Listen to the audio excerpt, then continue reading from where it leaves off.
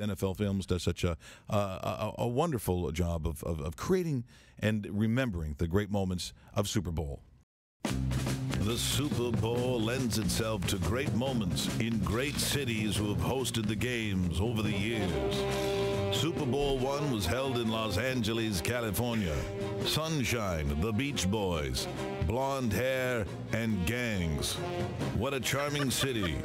Even at the concession stand, you could get a hot dog, a beer, caramel corn, and a shiv.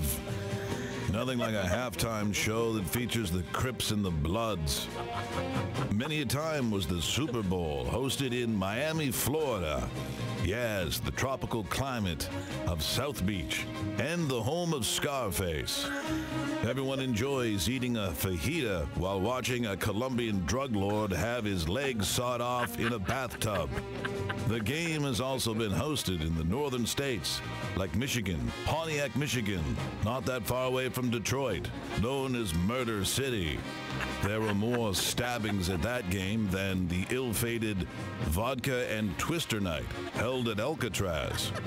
Which leads us to this year's hosts, as they've been many times before in New Orleans, Louisiana, a town so morally bankrupt, Caligula wouldn't have lived here. What a charming sight when the inbred locals crawl out from their shanties, located in stink-soaked, humid, swamp-like toilet water wastelands. The Super Bowl crowd looks like a casting call for The Hills Have Eyes. These have been the great cities of the Super Bowl, brought to you by NFL Films.